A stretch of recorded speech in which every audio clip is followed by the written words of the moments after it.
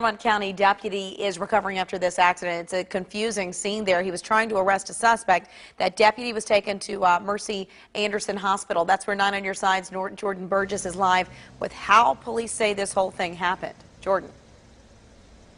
Well, we're told that deputy is expected to be okay, but no specifics at this point from the hospital or here at the hospital as to how he's doing. Now investigators will spend the day trying to figure out how the arrest he was making took such a terrible turn. Now this video will give you a better idea of what happened here on State Route 125 near Martin Drive, just outside of Amelia. Now the dark colored car is the one the deputy stopped in the middle turn lane. Dispatchers say the person inside was suspected of stealing from the nearby Walmart. As he was trying to handcuff the suspect, the white car with a 16-year-old behind the wheel hit him. That driver stopped. Troopers say the deputy himself called for help.